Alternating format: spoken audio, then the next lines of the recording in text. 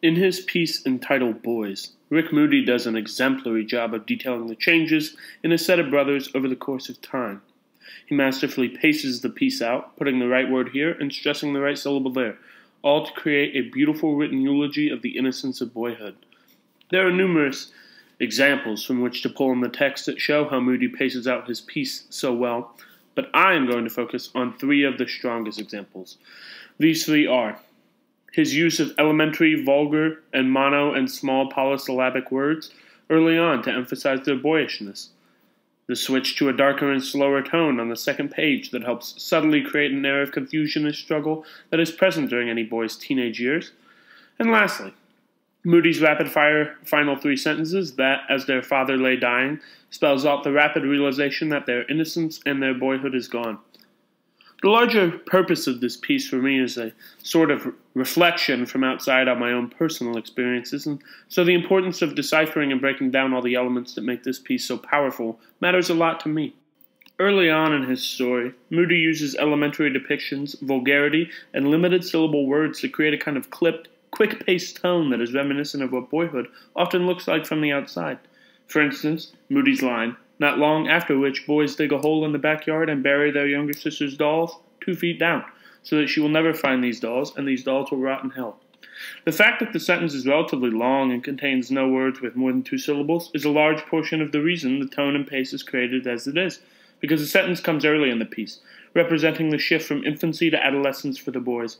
Just as well, the vulgarity Moody uses is an important component of the piece as it emphasizes just how strongly the boys revere their father, a common trait in young boys, with Moody writing, "Boys trailing after their father like he is the second goddamn coming of Christ goddamn Almighty," which is a unique statement when one reads the whole piece and notices that profanity is by and large completely omitted, save for a select few instances. This is, in my opinion, an interesting contrast, how Moody writes about boyhood, and he'd also managed to write about it without using almost any profanity, even when boys are known for profanity.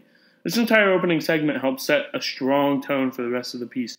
Moody makes the tone a much darker one as he begins to discuss the teenage years of the boys. He mentions how boys, standing just up the street, sneak cigarettes behind a window in the Ellis's yard. Boys call each other retard, homo, geek, and later, necklace thug, theater fag, and enter the house exchanging further epithets. This remarkably harsh shift from earlier in the story, from the boyhood antics to the use of powerful, stigmatized words and character attacks, is indicative of the changes that the boys are going through, from young and innocent to older and callous. This powerful change is further exacerbated by Moody's discussion of the boys' masturbation habits, saying, "Desire like a madness upon them, at the mere sound of certain words, and as they enter the house they feel, as always, immense shame at the scale of this self-abusive cogitation." This strong analysis of personal anguish and shame is a marked shift from the previous passages where Moody does not do such deep and insightful character analysis. Further, this change in tone is, I believe, a larger metaphor for the development of the boys, following them as they shift from wholly innocent to misbehaved to mature. Moody ends his story with the rapid-fire final 3 sentences that really hammer in the reality of the changes that the boys have gone through. The passage goes, "Boys enter the house, carrying their father, slumped. Happens so fast. Boys rush into the house, leading EMTs to the couch in the living room where the body lies. Boys enter the house, boys enter the house, boys enter the house. Boys hold open the threshold, awesome threshold that has welcomed them when they haven't even been able to welcome themselves. That threshold which welcomed them when they had to be taken in. Here is its tarnished knocker. Here is its euphonious bell. Here's where die boys had to sand die the door down because it would never hang right in the frame. Here are the scuff marks from when the boys were on the wrong side of the door demanding. Here's where there were once milk bottles for the milkman. Here's where the newspaper always landed. Here's the mail slot. Here's the light on the front step, illuminated.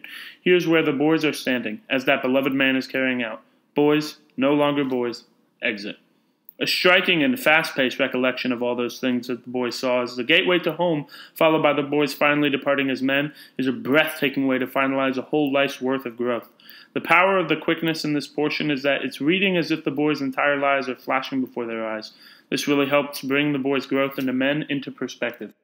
Rick Moody does a master job with his piece entitled Boys. The story is engaging, the pacing is phenomenal, and the idea of the piece is so relatable for so many people.